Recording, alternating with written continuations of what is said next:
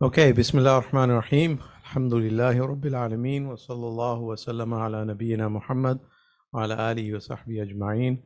Welcome back to Sahih al-Bukhari. We are on Hadith number 4 or so. It's hard to, the numbering of the Hadith usually in Sahih al-Bukhari are continuous, but we are doing Kitab al-Iman. So in Kitab al-Iman, this would be the third Hadith. I haven't figured out how we're going to number it for the videos. But we'll begin with reading Brother Arshad. Fadl.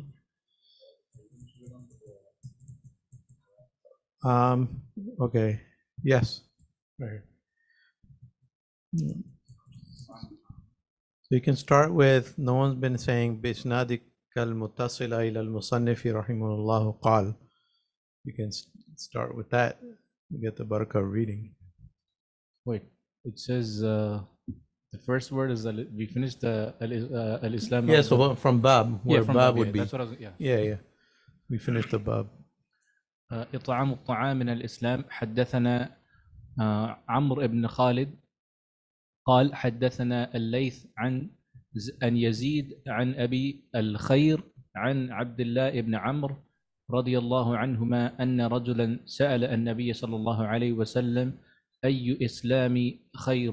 قال تطعم الطعام وتقرأ السلام من عرفت ومن لم تعرف. باب Okay. Yeah, okay, that's good. Bismillah. So this chapter, Bab, is called It'am al-Ta'am min al-Islam. Feeding, literally feeding food is part of Islam, but that's an Arabic expression. It means feeding others is part of Islam, and hence it's linked to Iman. So we are looking at all the different components of what Iman is and what it necessarily leads to. So feeding others is part of Islam.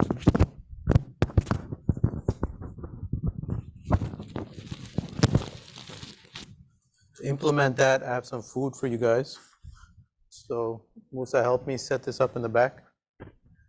We should implement every hadith when we get to it. Come up with a creative way every week to implement hadith. And you can bring water bottles from the kitchen. Maybe one brother, just from the fridge, if you can grab some water bottles. And there's some drinks also. So while we're talking, just feel free to go in the back and grab something. So first, the hadith, what does it mean? So, the prior hadith was about preventing others from your harm. Man salima al-muslimuna min lisanihi wa yadihi. So if you look at the sequence of the hadith so far, we are talking about Iman, and what a powerful thing it is, and what are the components.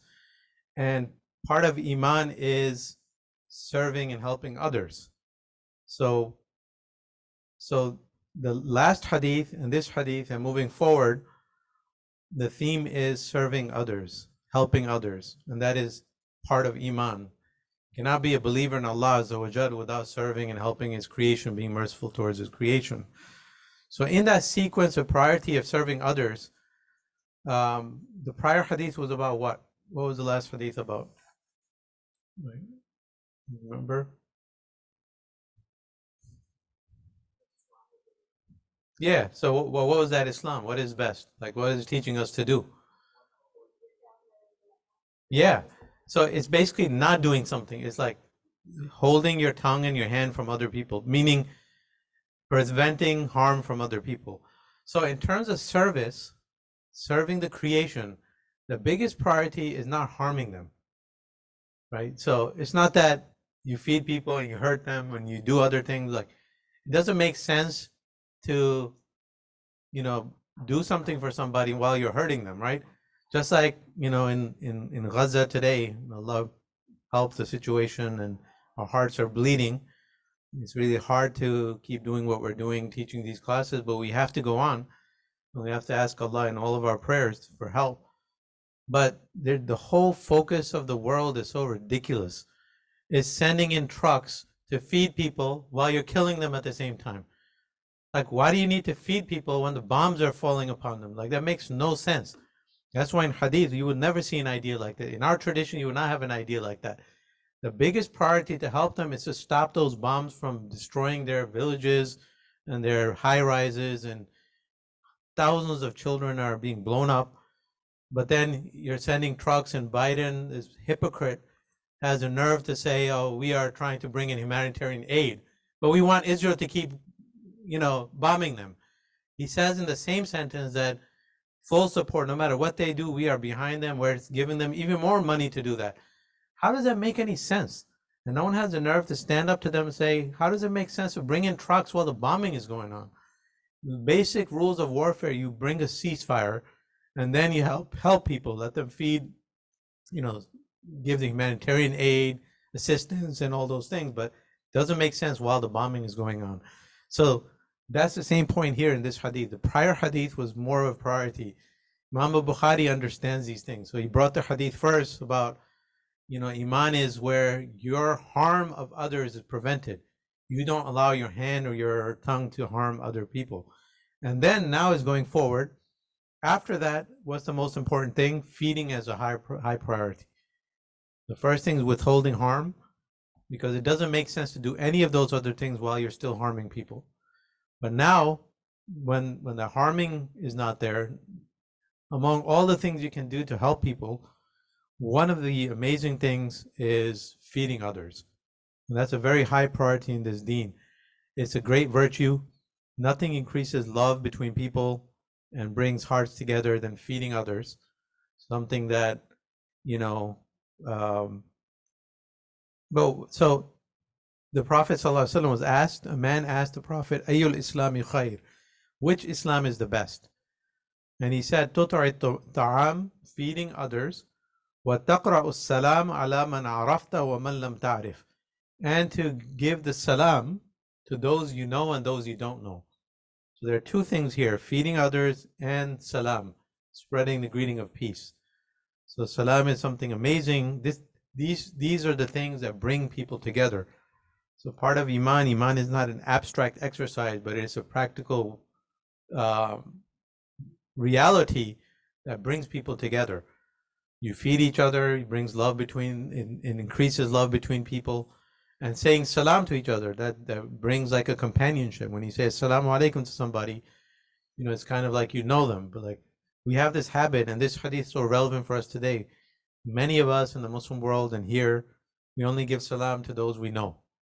Look at what the Prophet ﷺ is saying. Give salam to those you know and those you don't know.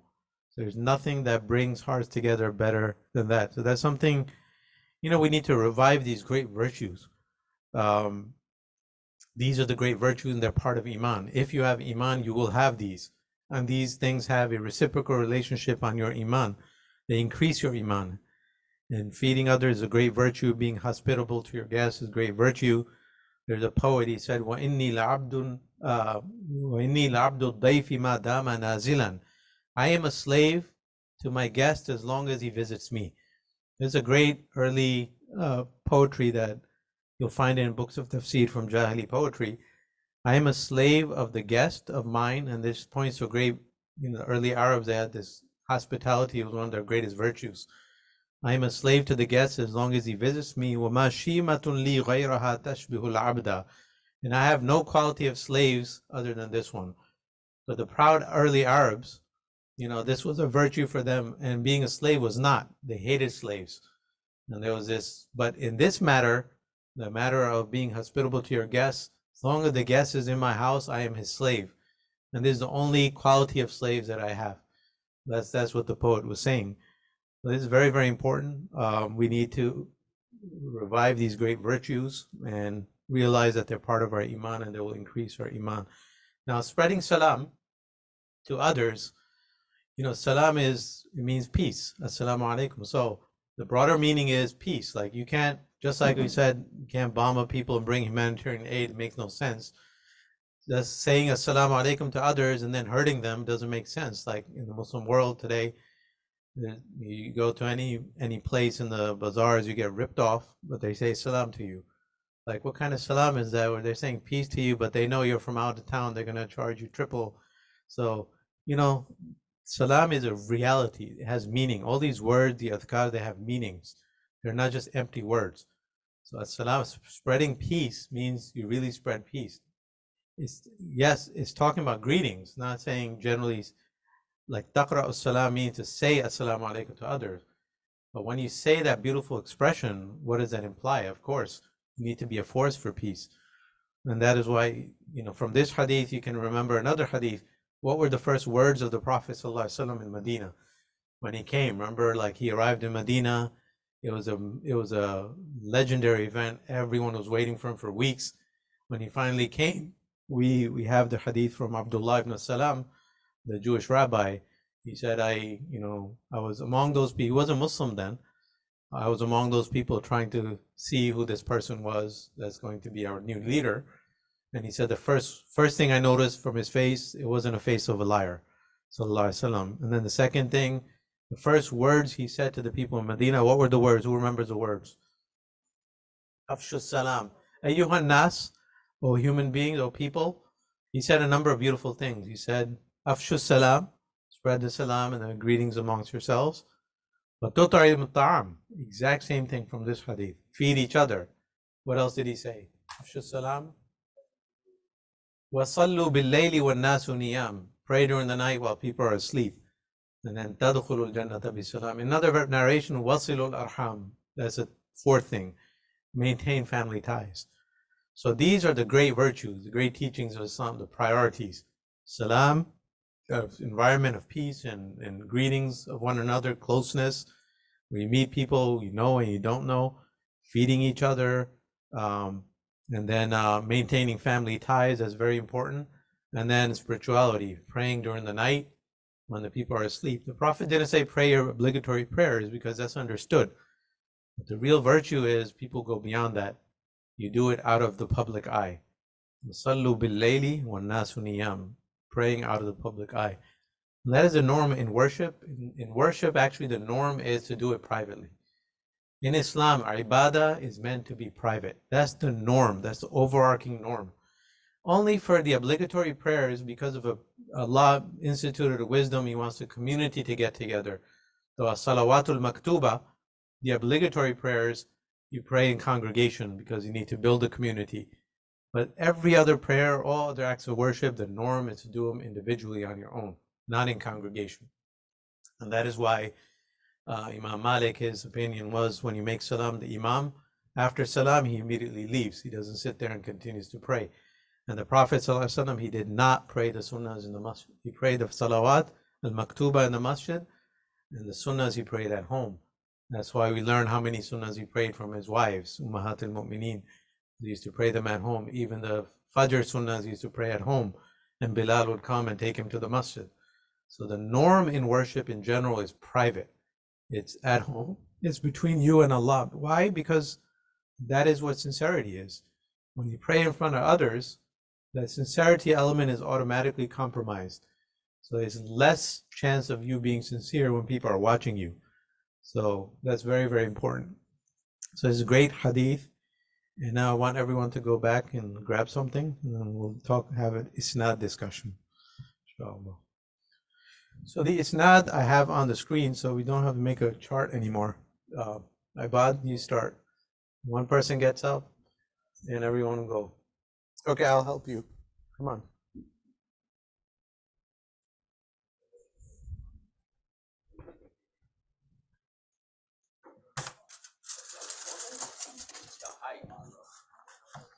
Weak, I need it.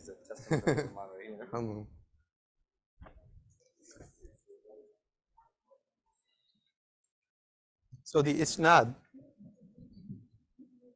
of this hadith comes from Amr ibn Khalid. Okay. And who's next? Al-Layth.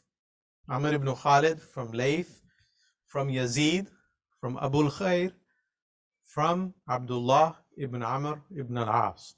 Abdullah ibn Amr ibn al-As. Okay. So this isnad is a special isnad. It has two features that are special. One is, it's an entirely Egyptian isnad. Everyone is from Egypt here. It's isnad of Masriyin. Abdullah ibn Amr ibn al-As. How was he Egyptian? Not that he was Egyptian, but he settled in Egypt. Why? Why would he settle in Egypt? That was his father, Amr ibn al-As. Amr ibn al-As became the governor of Egypt. Abdullah is his son. So obviously he's with his family. So Abdullah ibn Amr ibn al-As, great companion of the Prophet ﷺ, he settled in Egypt. And in Egypt, he was teaching this hadith to students. And for generations in Egypt, it was transmitted down. So who are these individuals? So not only the isnad is all Egyptian, but all of these are great imams. This is an isnad of experts. So let's start with Amr ibn Khalid. So Amr ibn Khalid his kunya was Abu al-Hasan. His full name was Amr ibn Khalid ibn Farrukh ibn Sa'id ibn Abdurrahman ibn Waqid ibn Layth ibn Waqid al-Harrani. And he's someone who lived in Egypt. He is one of the high teachers of Bukhari. In fact, out of the 6, only Bukhari takes from him. Not because the rest didn't want to, but because he was the only one, because he traveled widely and he was the earliest of the 6. And he was blessed to have many teachers, or a number of teachers that many other people missed out on. So he's one of the highest teachers of Imam al-Bukhari, and he's the only one from the 6 that narrates from him directly. Abu Hatim graded him as Saduq. He's someone who was reliable. And Amr ibn Khalid, he died in the year 229. Amr narrates from who? Who's the man above him? No, like from the Isnad. No, Amr ibn Khalid. Amr ibn Khalid قال حدثنا. No, what about Layth? Why are you missing Layth? Layth. So Layth ibn Sa'd. This is Layth ibn Sa'd. We talked about him in the previous Bukhari class because he was in one of the Isanid. But Layth ibn Sa'd is someone you have to know. He was a great Imam. He's called Imam al-Masriyin. It's one of his titles. He was a great judge, mufti, and Imam of Egypt. He was born near Fustat. He was of Persian origin, but he's from the first 3 generations. Layth ibn Sa'd, an amazing individual. He's from the ranks of Imam Malik, Abu Hanifa. In fact, he met Abu Hanifa, learned from him. He was a friend of Imam Malik, and he influenced Imam Shafi'i and Imam Ahmad ibn Hanbal. He was a student of Imam al-Zuhri. His greatest influence in hadith was Imam al-Zuhri. Imam al-Shafi'i said about Layth, and I shared this earlier, Laythu afqahu min Malik. Layth was greater in fiqh, more learned than Malik, but he didn't have the best students. Malik had better students. Layth was a better teacher. So because he didn't have the best students, he was someone who was brilliant. He was an expert of hadith and he was an expert of fiqh. He had so many original ideas in fiqh and fatawa, but he had a methodology of fiqh, but his madhab did not live on. So had it lived on, it would have been one of the 5, it would have been a 5th among the 4, Laythi madhab. But because he didn't have students that perpetuated, it didn't really outlive him. So Imam al-Dhahabi said about him, كان الليث فقيه مصر ومحدثها ومحتشمها ورئيسها. And he said, so he praised him at length that he was a great Imam, jurist of Egypt, the Muhaddith of Egypt, its standout individual, its leader. Many provinces were proud of his existence. He became the Grand Mufti of Egypt, one of the earliest people to get that title, the Grand Mufti of Egypt. And him and Malik, there's something to be said about Imam Malik and Imam Layth. They were friends. They had a rivalry also, because Imam Malik was from Medina. He had a different approach. He believed in the amal of Ahl al-Madina. Imam al-Layth, had different views, but they were very friendly. So they had a lot of correspondence between each other. So it's very wonderful when you read like their correspondence. It's really so inspiring how people were different, they had differences, big differences between them, but they would write to each other and they had a good relationship. One time, Imam Malik wrote to Layth saying, "My daughter is getting married. I want to give her hand in marriage. I would like you to send me some safflowers, some type of flowers." So Ibn Wahab mentioned that Layth sent him 300 beautiful safflowers, which Malik used as a dye for his daughter's clothes, and he sold the remaining. So they would write to each other about their family matters. They would write to each other, asking about each other. And then the famous letter, I referenced that earlier, where Imam Malik wrote a letter to Layth about his fiqh opinions, and Layth wrote back to him. So there's a back and forth, and it's published. You can read it. I think I shared it on Telegram earlier, but I'll try to do it again. But that's where Imam Malik makes the case for his approach to the Amal Ahl al-Madina. And Imam Malik criticizes him for a number of his opinions. And then Layth defends himself and writes back. But if you read the beginning, so moving, that how are you and your family? I trust that you're well and your family is doing well. We want nothing but the best for you. We can't imagine a world without you. But then getting into where they disagreed. So that's something worth reading and worth studying. So some of his views, for instance, like he believed the Khalifa of the Muslims did not have to be from the Quraysh. Imam Layth ibn Sa'd had that view. Then the Khalifa did not necessarily have to be from the Quraysh. That's not what that hadith means. And he's not the only one. I had a teacher in childhood, I remember he had the same view, and it's the first time I had heard of that view. And it's also said Umar bin Abdul Aziz had that view. So it's about the person most competent, most knowledgeable to lead the Muslim Ummah. So there is a difference of opinion on even this issue, although the majority of scholars felt he had to be from the lineage of the Quraysh.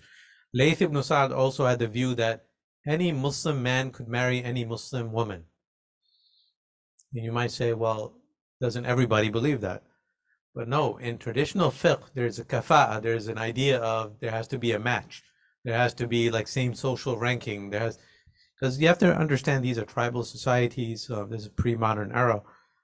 So part of fiqh, there's a whole discussion of who you can marry and what are the qualities that you have to have where you're not suitable. Imam Layth, he broke with that. He said, no, any believer can marry any believer. And so these are some of the things that he was criticized for. Today it sounds amazing in our modern sensibilities, but back then this was a controversy for him. And so it's something, so he had a very original way of thinking. So Imam Malik, when he wrote his letter, he mentioned 4 or 5 fiqh opinions of his, like how could you hold these opinions, and we're responsible to the community. That shows you he was a thinker. He was an original thinker, and he had deep knowledge. He wasn't afraid to come up with an approach that might be different from those around him. His janazah was a huge janazah. He left behind a great legacy. Sadafi says, I witnessed the janazah of Layth ibn Sa'd with my father, and I never saw a janazah greater than this. I saw everyone in a state of grief. They were consoling one another as if it was their own family. And I asked my father what's going on. And he said, my son, you will not see the likes of him ever again. So he died in the year 175 in Egypt. He's buried very close to the grave of Imam Shafi'i, rahimahullah ta'ala. So that's Layth ibn Sa'd. So when you see this isnad, you have to kind of understand who these names are. I'm trying to bring these isnads alive for you because these are realities for us. They're not just series of names. So you have Amr ibn Khalid, he relates from Layth. And when you have Layth just like that, we know we're talking about Layth ibn Sa'd. Layth ibn Sa'd relates from who? Yazid. So Yazid. So sometimes you don't know the full name. You need the hadith experts, they knew because they knew who the teacher of Layth was. But this was Yazid ibn Abi Habib al-Azdi. He was the chief judge of Egypt prior to Imam Layth. So he was Mufti ad-Diyar al-Masriya. He may have been the first to have that title, but actually Abu al-Khair before him had that title as well. So he was the chief mufti of Ad-Diyar al-Masriya. And what's amazing about him, Imam al-Dhahabi says, وَكَانَ مِنْ جِلَّةِ الْعُلَمَاءِ الْعَامِلِينَ ارتفع بالتقوى مع كونه مولى أسود. So he says he was one of the greatest ulama and umala, alim and amil. Yani he practiced what he preached. And he attained such a high rank in society despite the fact that he was black and he was a descendant of former slaves. That tells you how early Muslim society was. So Yazid ibn Abi Habib, among many others, was of Nubian black origin, and he was a chief mufti of Egypt. Ibn Yunus said about him, كان يفتي أهل مصر في زمانه وكان حليما عاقلا وهو أول من أظهر العلم بمصر والفقه والكلام بالحلال والحرام وكانوا قبل ذلك إنما يتحدثون بالفتن والملاحم وكان أحد الثلاثة الذين جعل إليهم عمر بن عبد العزيز الفتية بمصر. He says he used to give fatwa in Egypt because he's the first one who brought real knowledge to Egypt. Knowledge of fiqh and kalam and halal and haram. Before his time, people in Egypt were just concerned with fitan and malahim, controversies and the battles and things like that. And he is one of the three that Umar bin Abdul Aziz used to rely on for fatwa in Egypt. And as far as his grading, his trustworthiness, وَهُوَ مُجْمَعَ عَلَى الْإِحْتِجَاجُ بِهِ. All hadith experts are unanimous in his trustworthiness. Yazid ibn Abi Habib, the great mufti of Egypt. And all 6 muhaddithin take from him. So his reports are in all 6 books. When we say all 6 relate from him, it doesn't mean he's the teacher of them, but he's in the chains. So they use the chains that have him in it, because he's from like 2 generations earlier. He died in 128. And he takes from who?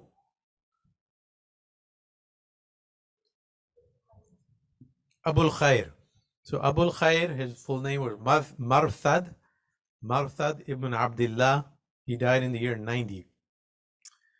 He was a student of Abdullah ibn Amr ibn al-As, and he was a great Egyptian scholar and judge. كان مفتي أهل مصر في أيامه. So he was also the mufti of the people of Egypt prior to Yazid.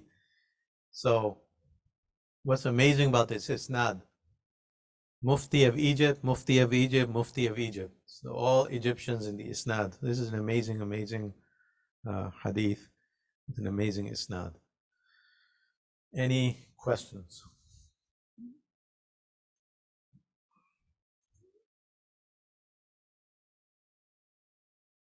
Okay, let's move on.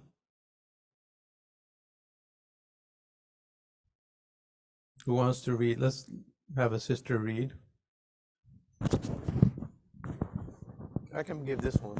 Keep that on that side. Why you want to read? Yeah. Well, I don't know the numbers, but whatever. Then start reading with بإسنادكم إلى المصنف. بإسنادكم إلى المصنف, and then you read. قال. بإسنادكم. بإسنادكم. No, it's not written there. Oh, it's here? Okay. No, it's not written here. But when you read, like, when you read the hadith, because we're reading Bukhari, right? Now you're going to get ijazah in Bukhari. Yes. You're going to say, like, you read with this intention. بإسنادكم إلى البخاري. You can say إلى البخاري. Okay. بإسنادكم إلى البخاري. قال. Now Bukhari is speaking. Now you read. Bab. From Bab. باب من الإيمان. Yes. Okay. باب من الإيمان أن يحب لأخيه ما يحب لنفسه. حدثنا مسدد قال حدثنا يحيى عن شعبة عن قتادة عن أنس رضي الله عن النبي صلى الله عليه وسلم وعن حسين المعلم قال حدثنا قتادة عن أنس عن النبي صلى الله عليه وسلم قال لا يؤمن أحدكم حتى يحب لأخيه ما يحب لنفسه. جزاك الله خير. Okay, so this great hadith, we all know this hadith. The Prophet sallallahu alaihi wasallam said, "You will never believe. None of you shall believe until he or she loves for his brother or sister what he or she loves for himself." So this is a famous hadith, and it's from Iman. Here is linked to Iman. So it's a self-explanatory hadith. Love for your brother what you love for yourself. So love is very, very important. Love is, the hadith is speaking about sincerity. It's not just superficiality, like, saying salam to your fellow brother and sister and just like being formal with them is a little different from love. So that, you can say salam, you can do these things without necessarily love. So the Prophet sallallahu alaihi wasallam, he made it the perfection of Iman. He linked it to Iman, that you really love for your brother what you love for yourself. This, you can say, is like the golden rule that they talk about in other traditions. So it's very, very important. It's a great Islamic teaching. It's very hard to do, loving for someone the same thing that you love for yourself. That's very, very difficult to do. But that's the real test of Iman. Iman is not easy. Iman is not something that is for lazy people. It requires effort. It requires work. It requires so many things. But when you get to this level where you have the same feelings for your fellow brother or sister that you have for yourself, meaning you treat everyone like family. So that's very, very altruistic, and is something amazing. And when you look in our tradition, our society, we have so many amazing instances of the companions and early Muslims acting in this way that should truly inspire us. So the isnad of this hadith. So who is the teacher of Bukhari that he gets this hadith from? Musaddad. Okay, Musaddad. Okay. So Musaddad, I don't think we covered him before, because many of these names are being repeated. Layth we did cover before. Musaddad, very interesting person. He died in the year 228. So Musaddad was one of the best teachers of Bukhari, and he's a top hadith expert in Basra. So Musaddad was from Basra. So he was a major expert of hadith. He was a student of Sufyan ibn Uyayna, student of Fudayl ibn Iyad, student of Yahya al-Qattan, student of Waqi' ibn al-Jarrah, Hamad bin Zayd, many great individuals of hadith. And his students were Bukhari, Abu Dawood, Abu Hatim al-Razi, Abu Zura al-Razi, great experts. So in his lineage, his teachers and his students were some of the greatest experts. That tells you who he was. So he was very reliable, but he's also something interesting about him. His name is kind of weird, Musaddad. Like, you don't come across a name like that. And that name was so funny to many people. And it's not just his name. So people discussed his name and his old lineage. So if you know what his lineage was, I think I might have made a slide.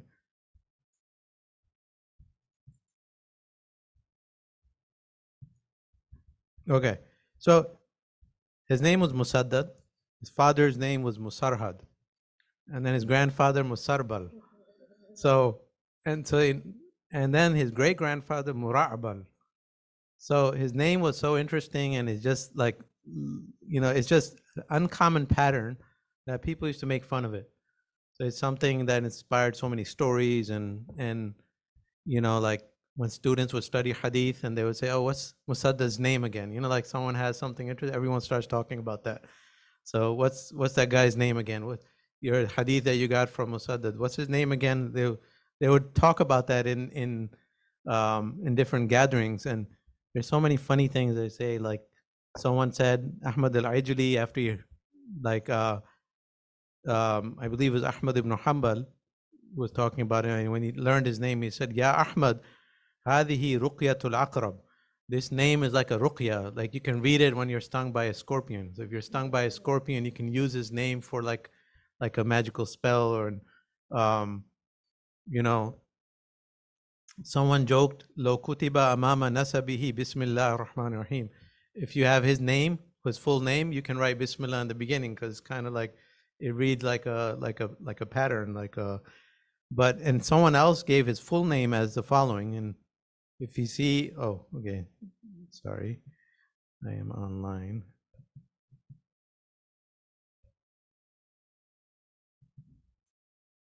So the full name, although this Imam al-Dhahabi says this is an exaggeration, so when things like this happen, people tend to exaggerate. So the full name, according to one scholar, was the following. So I'll put it on the screen for you. Musaddad, Ibn Musarhad, Ibn Musarbal, Ibn Mugharbal, Ibn Mura'bal, Ibn Arandal, Ibn Sarandal, Ibn Gharandal, Ibn Masik, Ibn Mustawrid al-Asadi. So that's probably an exaggeration. Imam al-Dhahabi says no way it could be that big. But the first four are accurate. Imam al-Bukhari has the name that I mentioned. But then, when things take a life of their own and things become funny, then everyone starts talking about them. So what's interesting here, so Bukhari used to say about him, Musaddad ka ismihi. Musaddad is like his name. And he wasn't talking about the funny part. Musaddad comes from Sadid, being strong and firm. So the Musaddad itself, like he really was as his name. Musaddad means the firm, the strong one. So, but this is his full lineage, according to some, but at least the first four are accurate. People used to joke about, if you're stung by a scorpion, recite his name, you'll be okay. Shaykh Akram mentions the point that those were jokes, but some people took them seriously. So there's an Indian scholar who wrote a commentary on Sunan Abi Dawood, and he actually mentions that as a fact, as a recommendation, because he couldn't understand that it was a joke.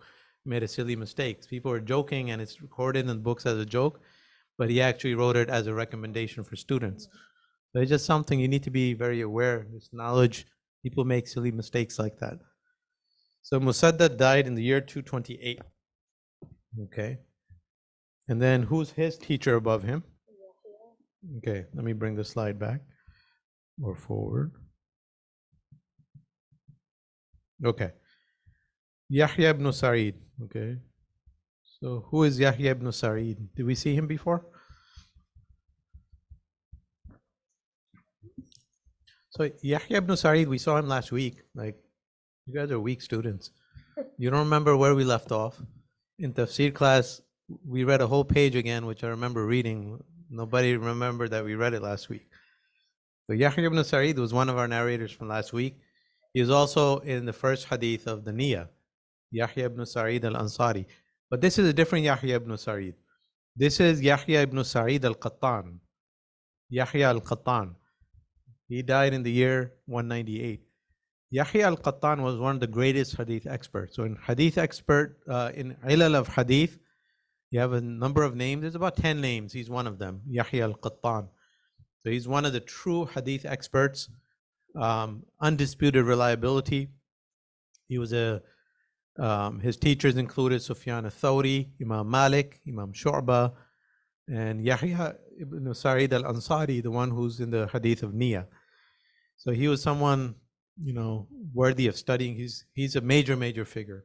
He was someone who was inclined to worship. For 20 years, it said he would finish the complete Quran every 24 hours. Yawm wa layla. He would finish the entire Quran for 20 years in 24 hours. Ishaq, Yahya al-Qattan. So Ishaq al-Shahidi says, once I saw him pray Asr, and this, I'll just end with this one. This gives you an image of who he was and just like what kind of person he was, just the picture that it paints. He said he prayed Asr and then he sat down in the masjid against a pillar. And I saw him do that. And then some people came to him, they stood around him. And these people who stood around him among them were Ali ibn al-Madini, who was a teacher of Bukhari, great hadith expert. One of them was Ahmad ibn Hanbal, Imam Ahmad himself. Another one was Shadakuni, great author of hadith books. Fourth one was Yahya ibn Ma'in. Yahya ibn Ma'in is Ahmad's friend, another hadith expert.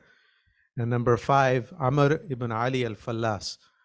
These are all hadith experts. So you can say 5 of the greatest hadith imams of the time were standing around Yahya al-Qattan, because he's from earlier generation, and they're all asking him questions about hadith, and he just answered question after question. And he said his haiba, or his aura, was such that none of them dared to sit down. I mean, we're talking about Imam Ahmad standing, not daring to sit down. And he said they kept asking questions until the Maghrib prayer came in, and then they broke for Maghrib. It just tells you who Yahya al-Qattan was. He's the teacher of Musaddad. So Bukhari has a very high isnad here. He gets hadith from this top expert, who gets this hadith from Yahya al-Qattan, another great expert. And then who is the teacher above him? Shu'ba ibn al-Hajjaj. What did we say about Shu'ba? Also great hadith expert, probably the founder of the science of ilal. Talked about him, I believe, last week or the week before. So I'm not going to give his biography again. But so again, this isnad is great hadith experts, the greatest hadith experts. So it's not just random names, it's the best of the best of the best in every generation. And they're all from Kufa. So Musaddad was from Kufa, Basra rather, Basra. So this isnad is all Basrans. And the isnad prior to that was all Kufans, and prior to that was Egyptians. So that's interesting. It tells you that knowledge generally stays in a region till it becomes widely dispersed all throughout the world. So Yahya ibn Sa'id al-Qattan from Shu'ba, and then Qatada. Who is Qatada? So Qatada, we did cover him in Hadith 101 and maybe Hadith 102, but let me take this opportunity to just review some things, because memory is not a strong point for you guys. Okay. Just a quick review. This Hadith 102 and Hadith 101, the class all of you took and all of you were writing down, and then you destroyed your notes. The science of Jarh wa Ta'dil, transmitter criticism. Just some quick notes, just to bring these names alive for you. When we say thiqa, a trustworthy narrator, it's when he has adala and dabt. In quick review, those 5 conditions of Sahih Hadith, one of them is accuracy, like good memory or good notes. That's dabt. And the other is being morally upright, adala. There's no red flags in their character, and they're not belonging to any deviant groups in a major way. When you have both qualities, moral and academic, then the narrator is thiqa. He's deemed trustworthy. So we say that a lot. This reporter was deemed to be thiqa, trustworthy. So that's what that generally means. Just a quick review. Oh, online, sorry. This is the slide I'm talking about. Again, thiqa equals adala plus dabt. And then, this is very important. We mentioned that among the tabi'een, among the junior tabi'een, there were 6 individuals that the majority of the isnads go through. They're called madarul hadith, the 6 pivots of hadith. So who are these 6 pivots of hadith? We went through them, but one of them from Medina was Zuhri, the teacher of Malik. In Mecca, it was Amr ibn Dinar, and he's the one who narrated the hadith of Rahmah, the first hadith we learned. So in Medina, Zuhri. In Mecca, Amr ibn Dinar. In Basra, you had 2 individuals, Qatada ibn Di'ama as-Sadusi, who died in the year 117, who is a reporter in this chain, and Yahya ibn Abi Kathir, also from Basra. Then in Kufa, you had Abu Ishaq as-Sabiri, and then in the second person in Kufa, al-A'mash, Sulaiman ibn Mahran al-A'mash. So these were the great hadith experts of their time, in the time of the tabi'een. Prior to them, it's the Sahaba and the early tabi'een, like Sa'id ibn Musayyib. They transmitted their knowledge. You had the 7 jurists of Medina. But then these are the 6 people that really began to teach hadith professionally, such that most of the isnads in the world go through them. They're called Madarul Hadith. And this is time of Tabi'in, very early on. We're just giving you a chronology of hadith science. So Madarul Hadith, there will be generally second or third in the chain when we read these books of hadith. Because from the books of hadith going back is generally 3 generations. And then from them, knowledge was transferred to these individuals. So this is a great slide. I did share it earlier in Hadith 102 that gives you an outline of who were the giants in ilal, hadith criticism. So from those 6, Madarul Hadith, the next generation was right here on top. In Basra, you had Shu'bah ibn al-Hajjaj, who was in our chain. We talked about him last week. And you had Hamad bin Zayd, 2 in Basra. In Medina, you had Imam Malik. So this is the generation after the Madar al-Hadith. In Makkah, you had Sufyan, and Kufa, you had Sufyan. Which Sufyan was in Makkah? Which one was in in Kufa?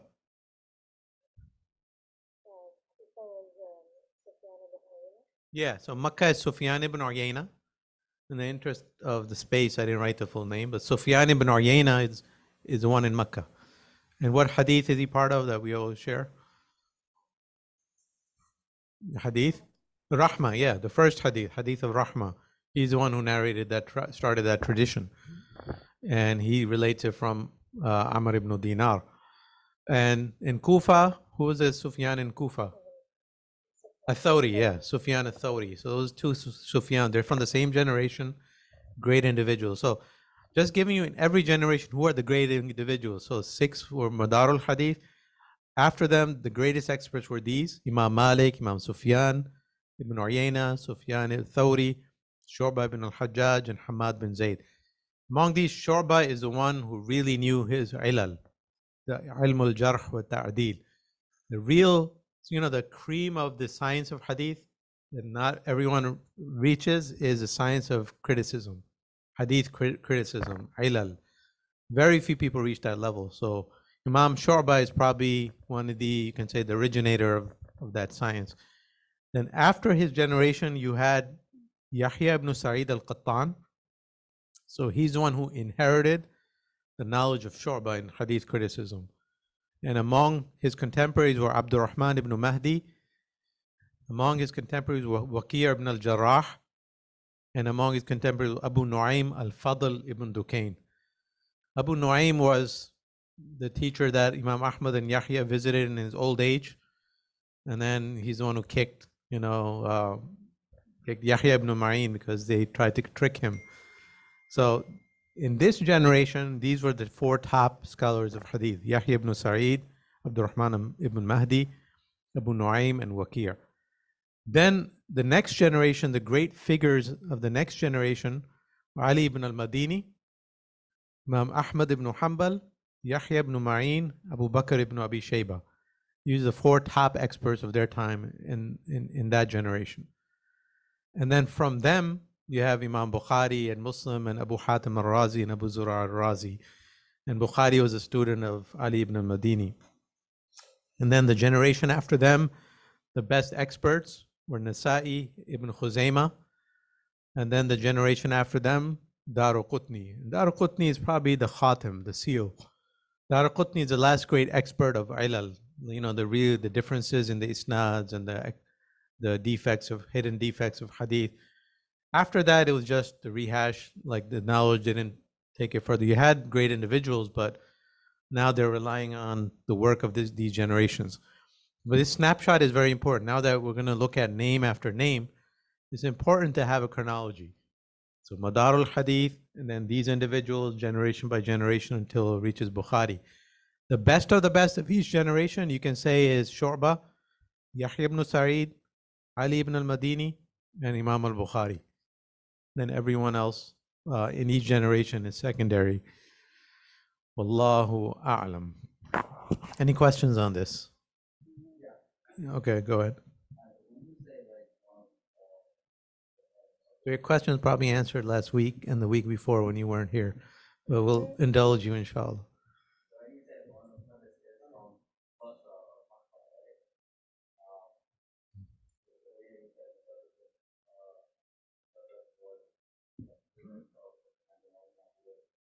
So they travel to be students, right? Yeah.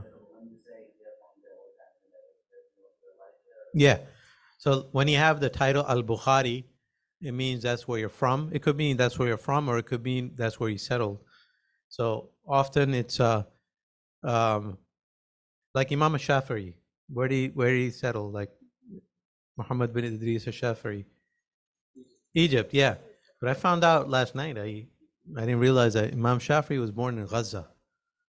Gaza is a blessed place. Imam Shafi'i was born there. So like so if you read his name and the titles, it would have that title there. Al-Asqalani is Asqalan, which is near Gaza. So Al-Asqalani is, so generally they'll have Al-Asqalani, Thumma al-Madani, Thumma al-Masri. So people would live in different places. So all those places, if you spent a predominant amount of time there, they would be part of um, your lineage or how you were known as. But when we say they're from Basra, we mean that's where they taught. That's where people traveled to learn from them. So their formal teaching circles were in those regions.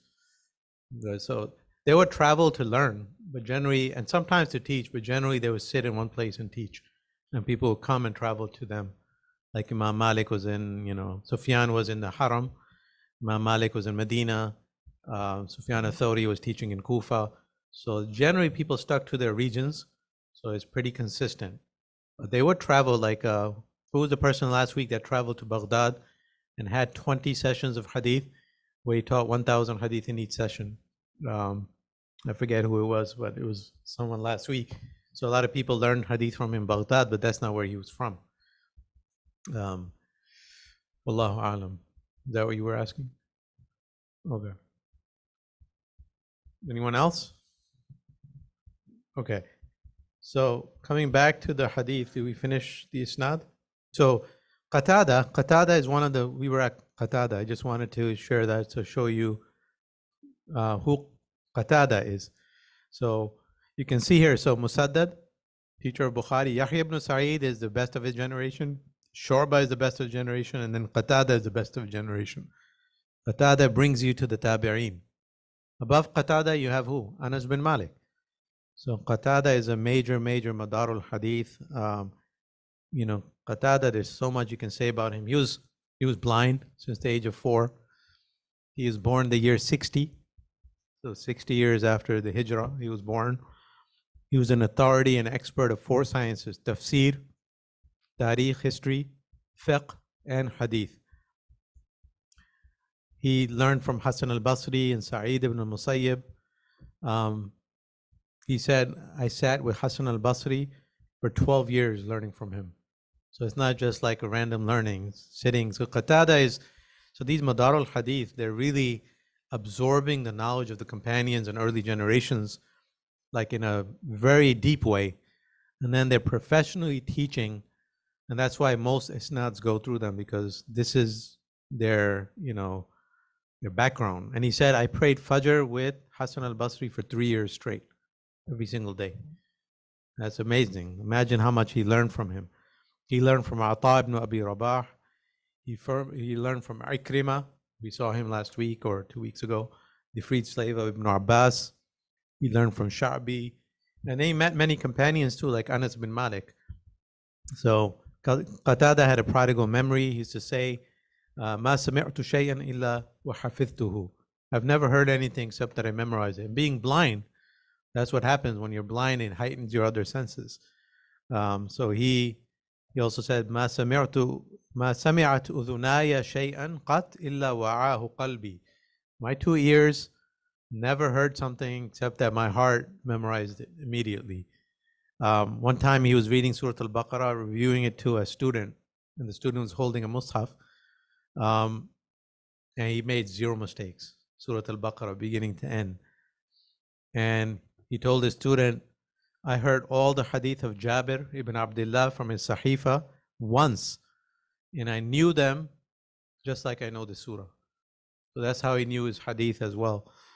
According to one estimation, the Sahifa of Jabir was 400 hadith. So he knew 400 hadith just by hearing them once. He used to say, تقرير الحديث في المجلس يذهب نوره. He says repeating a hadith in a majlis takes away the light of the gathering. What does that mean? It means when a student asks the teacher to repeat something, takes away the light, and it shows you they're not serious. And he said, وَمَا قُلْتُ لِأَحَدٍ قَطْ أَعِدَ عَلَيَّ. He said, I have never said to anyone, repeat. Just once, and I know it. I've never asked anyone to repeat anything. So he's very much similar to Zuhri. Remember we talked about Zuhri, he was like that as well, the teacher of Imam Malik, also from his same generation. Once he came to, who was the best of the Tabi'een? Like the single best. After the Sahaba, the next generation, there are a number of contenders, but who's one of them? Top contender. Huh? Okay, yeah, that's one opinion. What about someone else? Someone related to Abu Huraira.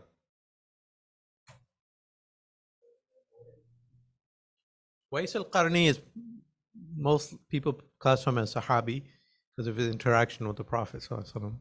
But yeah, he would be the best of the Tabi'een for some, yes. But who's a relative of Abu Huraira and the best of the Tabi'een? Imam Ahmad said, Huwa khairu tabi'een. The single best in virtue.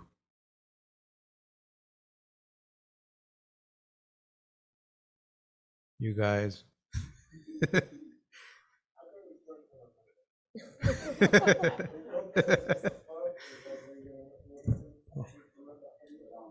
Who's like Abu Huraira sat in a circle learning, and then he married the daughter of his teacher.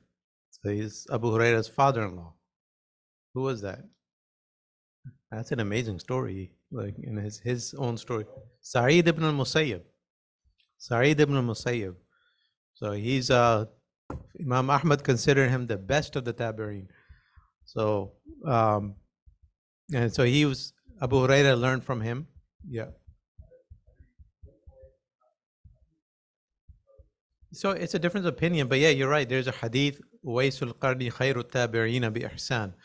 So there's a number of contenders, but Uwais al-Qarni, he is placed among the Sahaba in many books. But so it's a different opinion on him. But I'm not saying absolutely he is the best. I just want to talk about Sa'id ibn Musayyib.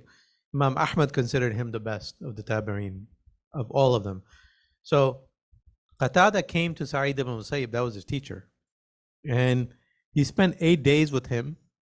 He wanted to spend 8 days with him. But after 3 days, Sa'id ibn Musayyib got up and he smacked him on the chest. He said, "Oh, blind one." He said, "Oh, blind one, leave me, for you have taken all my hadith and not left any." In 3 days, he learned everything. And even the teacher realized, well, this is an amazing person. So Qatada, from the most knowledgeable person in Medina, he absorbed his entire knowledge in 3 days. Sa'id used to say, "Ma atani Iraqi ahfad min Qatada." No Iraqi came to me that was more learned than Qatada. So Qatada was an amazing, amazing individual. I have pages and pages of notes about him, but this is not a biography class. But he's someone you have to know. Qatada ibn Di'ama as-Sanusi, rahimahullah ta'ala. He's from Basra. Qatada ibn Di'ama as-Sadusi of Basra. So the 6, the way you memorize these things, help your memory. So these templates that I'm giving you, like 6 here, this generation, those are easier to memorize. You have to have these templates in your mind. So 6 Madar al-Hadith is not that hard. So 6 Madar al-Hadith, majority of isnads go through them. So that means you just have to know 6 names and you can be familiar with a lot of isnads. And these 6, how do you divide them up? Divide them up by region. So there's one from Medina. Who's from Medina? Zuhri. So Zuhri is from Medina. One from Makkah. Who's from Makkah? Amr ibn Dinar from Makkah. And then there's 2 from Kufa and 2 from Basra. So that's how you remember them. So from Basra you have Qatada, and in Kufa you had A'mash, and you had it's on the slide. Basra. 2 from Kufa and 2 from Basra. So, to memorize names, you need to memorize something about them. Zuhri, the teacher of Malik. Sufyan, the one of Hadith Rahma. Just these little things that you know about. So if you associate that little tidbit, that's not what defines them, but if you associate that in your minds, then it helps you remember things a lot easier. So these are like little hacks. So that's Qatada. And then Bukhari brings a second isnad. So if you look at his hadith, what does he say?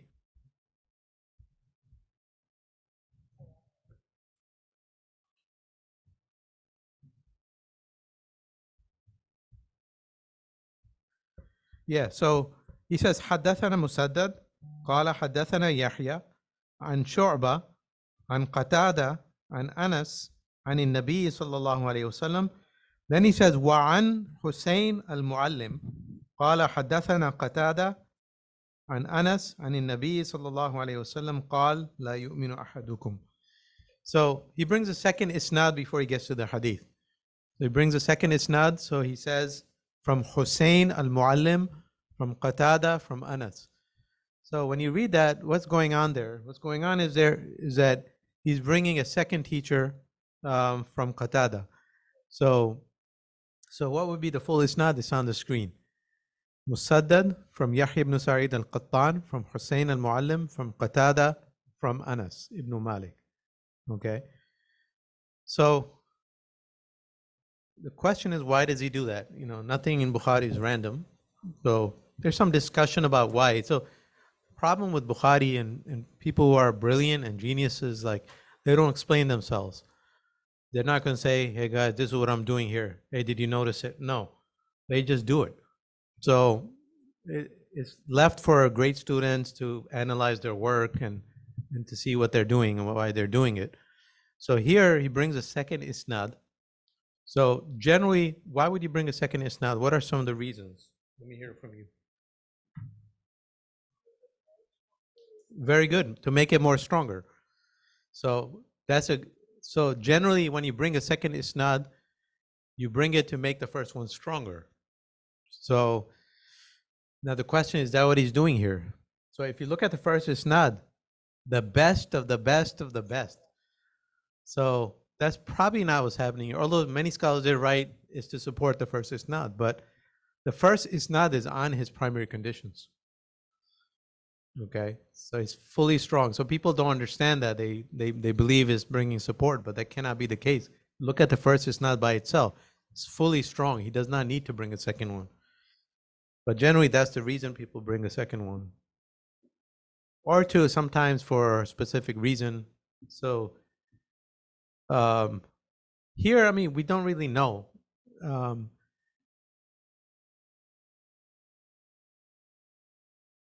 So Shaykh Akram, for instance, he believes that these are the two best isnads in the hadith of Anas. And because Bukhari is not repeating this isnad again, he's sharing both here. He normally doesn't do that. What he normally does is all the best isnads, he'll bring them in the book. He'll divide them up throughout the book. So this hadith, he'll bring this isnad, the same hadith, he repeats it again. He'll bring another good isnad in another chapter. So this isnad he doesn't bring again. So that's probably wants to show you both strong isnads from him, from Anas. So that's one possible reason why he shares this isnad here. Another possible reason is Qatada, despite being Madar al-Hadith, he had a problem, and his problem was a potential problem. He was guilty of, or he engaged in tadlis. So Qatada was known for tadlis. Like tadlis is what? Who remembers what tadlis is? Yeah. So when you relate hadith in an ambiguous way, so it might be relating from someone you didn't meet, or you relate from someone by changing his name. So you relate in a way that it sounds like you heard the hadith, but you didn't. So it's kind of like a concealment. It wasn't a good thing for hadith experts. So people who are engaged in tadlis, I mean, why did they do that? We already talked about that. It wasn't purposeful for many, and also this is very early on. The rules haven't been set down yet. So many people are relating, like Imam Malik accepted Mursal Hadith. So he wasn't that interested in fully connected chains, but as long as Zuhri, he trusts Zuhri. If Zuhri relates from the Prophet, so Zuhri relates some hadith directly from the Prophet. He didn't meet the Prophet. So Imam Malik accepted that from Zuhri.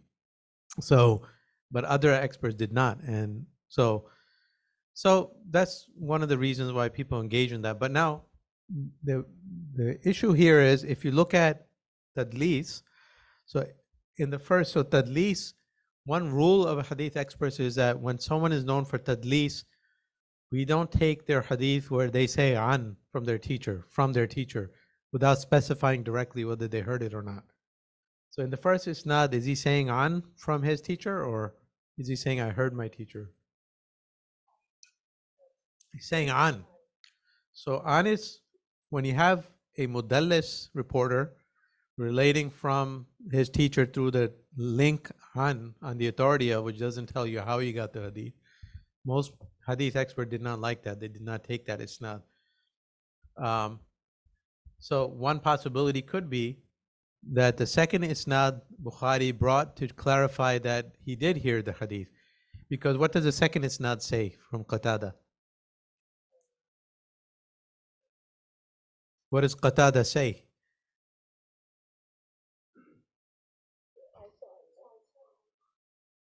Says on?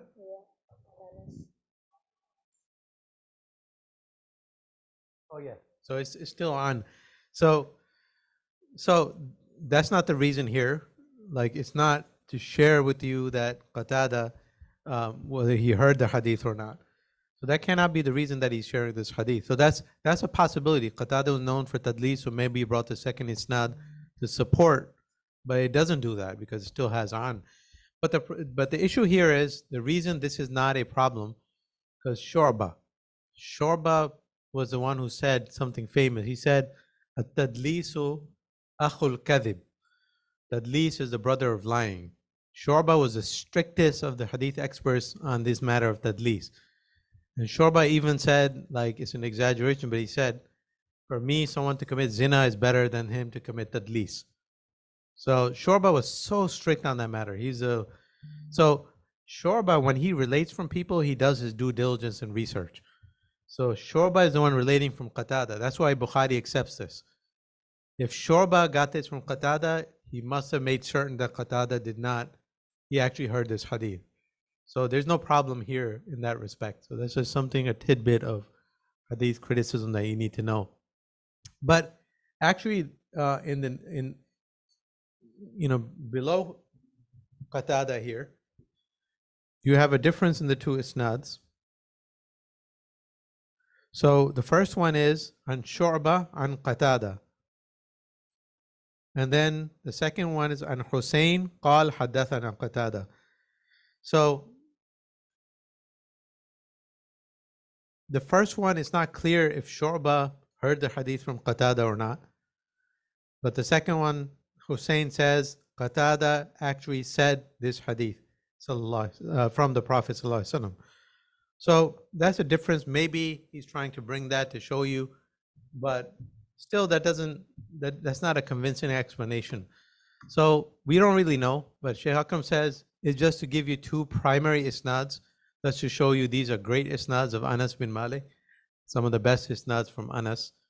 And sometimes he does that. He'll bring the isnad before the text of the hadith. Wallahu ta'ala a'lam. And we covered the hadith, so that is our class for today. Any floor is open for questions.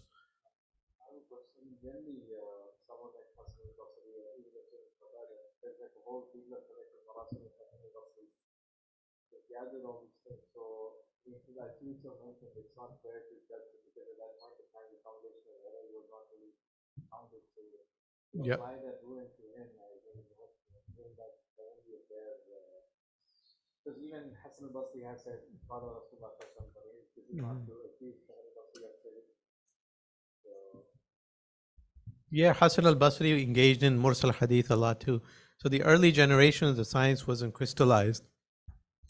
So to be fair to them, you know, everyone had different approaches, and there wasn't a you know, a set standard yet, although they were, you know, beginning to be developed. So a lot of early Muslims engaged in irsal. Irsal means just relating from someone without a connected isnad. But the issue now is like, okay, do you take from those early individuals? So like the hadith experts like Bukhari, they wanted connected chains. Bukhari did not generally accept hadith unless he was certain that it came from the Prophet with connected chains. Hassan al-Basri, his mursal hadith are the weakest among the early Muslims. So Hassan al-Basri, there are a lot of fabricated hadith and a lot of questionable material that goes through him from Ali and others. And he was not known to have met, I mean, he met the companion. He was raised in the house of Salama. Hassan al-Basri was raised in the house of Salama. So he lived his life among the companions. But early in his life, he was engaged in jihad. He wasn't engaged in knowledge. He was engaged in jihad. Only when he came back from all the expeditions of the Umayyads, he found that now there's circles of knowledge everywhere, and he started learning from other junior companions and others. But then he would relate from higher up. That's just a personal thing he had. So he would relate from higher up. So Hassan al-Basri is slightly problematic in that regard from a hadith perspective. Not as an individual, he's not problematic, but at a hadith isnad perspective. So there are hadith from him in Sahih al-Bukhari, but not a lot, and only when he's certain that he did hear from someone who heard from someone. Allahu a'lam. Any other questions?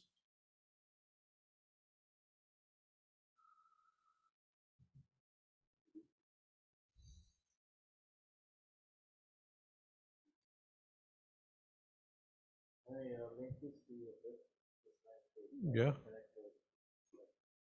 Where's the microphone? Because people online can't hear you.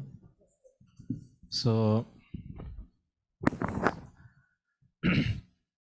I just want to understand one thing. So when you are looking at hadith, as I'm sure, I mean, we have already had this conversation now. So how do you critique like a faqih who takes, we mentioned the conditions of, you know, sahih and da'if. So when they don't have dabt, and let's say a muhaddith classified as da'if, but they still accept it, in like a muhaddith, how does he look at this? Like, would you accept that hukum that they take from this narration that is obviously not strong, or how does a muhaddith generally look at this concept from the like a faqih? Yeah, so the faqih is looking at other factors beyond the hadith report. So, and there were different approaches. There will always be different approaches with different opinions. So for Imam Malik, so the letter that I referenced, Malik and Layth, so one of the main things that he addresses in that letter, Malik makes the case for why he regards the amal of Ahl al-Madinah to be a proof. So what is amal Ahl al-Madinah? For Imam Malik, hadith was important, but along with hadith, there was another factor. He looked at what people were doing in the masjid of the Prophet ﷺ in the early generations. For him, the city of the Prophet ﷺ preserved the early Muslim society, is the best snapshot of what the Sunnah should be. So for him, what people did in Medina was a proof. So if people like Zuhri, people like the early Sa'id ibn Musayyib, if they believe something was Sunnah, that's proof for him. He didn't have to necessarily have a report going back to the Prophet ﷺ. That was good enough for him. Now, obviously, others disagreed with that. Layth ibn Sa'd disagreed with that. So Layth ibn Sa'd, in his reply in the letter, he said, well, so Imam Malik said, well, he had said, well, every person then in every region could say, this is what our people do in Kufa, because we have the students of Abdullah ibn Mas'ud in Kufa, and in Makkah they could say the same thing. So that cannot be a proof. You need to have reports. You need to have evidence. For us, evidence is reports and not the practice of a people. But Imam Malik wrote, well, Medina is not like the other cities. Medina is different. Medina is the city of the Prophet. This is where Islam was first established. For all these reasons, he believes Medina is different from the other cities and should have a different approach. But these two great Imams disagreed. Imam Shafi'i did not, he disagreed on that too. Imam Shafi'i is the one who brought hadith back to the equation. He said, well, every region could just follow their region, and this is what our people do. That's not good enough for knowledge. Part of the preservation of Islam and the Sunnah is that you have to have proof and evidence. And proof and evidence for us is haddathana. This person said, this person said, this person said, going back to the Prophet sallallahu alaihi wasallam. So early fuqaha, they were arranged. Most of them looked at the practices and the great experts of each time. And then they were also looking at hadith as a factor, but not the primary factor for some of them. For some of them, it was the primary factor. And then later on, things got complicated when there was all this debates and fighting. And then in the latter fiqh tradition, because hadith, Imam Shafi revived this idea of having proof and hadith so much that every school after him wanted to have hadith in their favor, and they didn't. So there was, some of them invented hadith. So many later fiqh books were filled with hadith, but the fabricated hadith, mistakes, and not the best hadith. So because why? Because there was an incentive now. We have to have a hadith for this. Even it carries on to our time. Everyone talks about hadith, which is good. I mean, but even the fiqh guys today, people who follow madhahib, they're always talking about hadith. Their main proof is always trying to find a hadith that supports their. That's the wrong approach. The early fuqaha were not doing that. They were giving you the sunnah through this whole group of factors. But which approach do we follow? Obviously, I'm in the line of Imam al-Bukhari. For us, you need to have evidence, and you need to have like a sound report that's connected, going back to the Prophet ﷺ. But we respect everyone who has other approaches, like Imam Malik. He's a great Imam. He's a great muhaddith, but he's looking at the Amal Ahl al-Madina. He's accepting Mursal Hadith as a proof for him. And it's not necessarily the case for Imam Bukhari. So there's going to be many different approaches. You need to respect all of them as students of knowledge, but need to adopt one. So with the Hadith and the reports, there's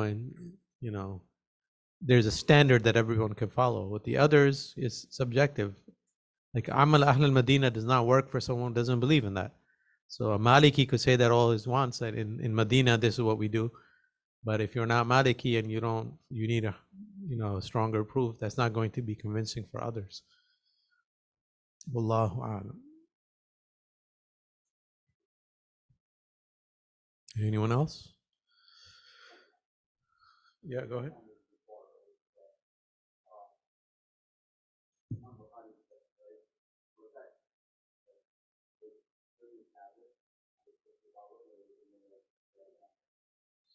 So Imam Bukhari's generation was very early.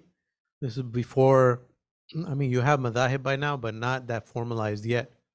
So his teacher is Imam Ahmad, right? So that's very early. So people say Imam Bukhari was this or that, and whether it's, it cannot be accurate because this is before that time where there were formal affiliations with madhahib.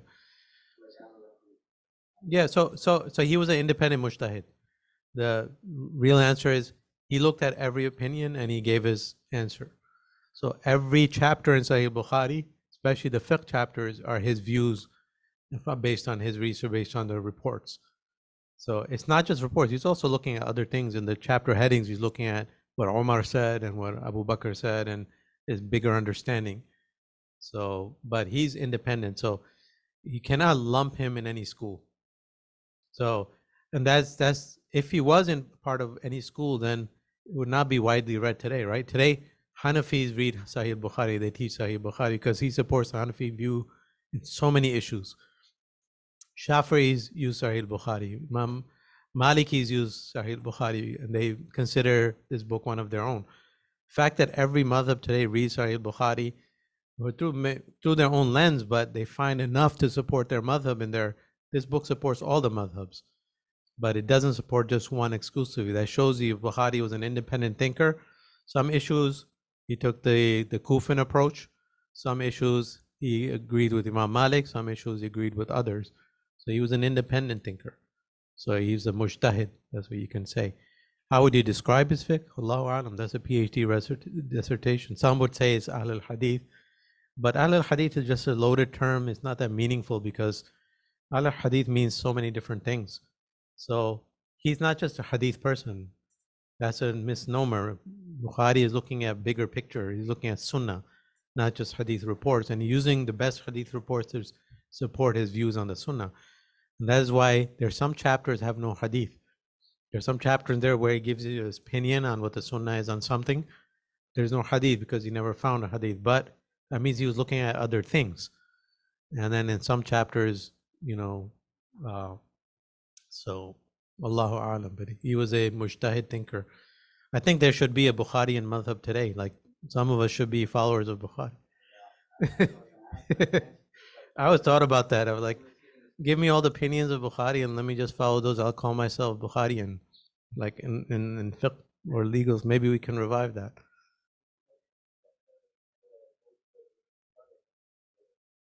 Yeah, Umdatul Ahkam, isn't that Hanbali though? Like, huh? Okay. And I found Hanbalis are the ones who rely on this book the least. No, on Sahih Bukhari.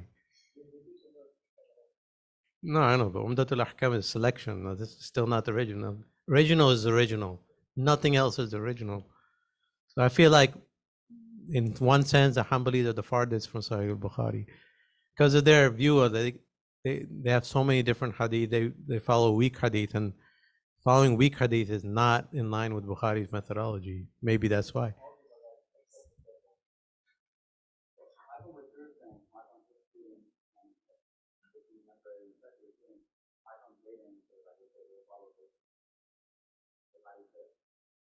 Yeah, that's a good question. I don't know. I mean, they kind of did, but like maybe they didn't give a name to it. Like, because when you read the biography of Bukhari, like when he came to like that area where he had controversy, so his biography, it says like I remember, and they said that when Bukhari came to Rai, where Al-Dhuhali, who kicked him out, exiled him, he said like Bukhari stayed in the Ahl al-Hadith quarters of this town. So when you traveled in the past, like you would stick to your kind. So there was a neighborhood where all the Ahl al-Hadith would go, the Hadith experts. By Ahl al-Hadith, they meant the Hadith experts like Bukhari, Razi, and Muslim. And they would stay together. And he said these people, we could tell by their praying, they would raise their hands, Raful Yadain. So they did have a way of approaching. So you could tell that they were different from the rest because they would raise their hands coming up from Ruku, because that's in Bukhari. So they did have certain features that defined them. But why did their madhab not become into a strong madhab? Maybe it could be argued the Ahl al-Hadith or early Ahl al-Hadith, that's what they were. Allahu Alam. I don't know enough about that to make a judgment.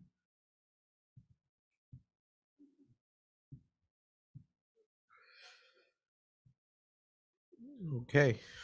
جزاكم الله خير. فتح الله عليكم. صلى الله على خير خلقه محمد وعلى آله وصحبه وسلم.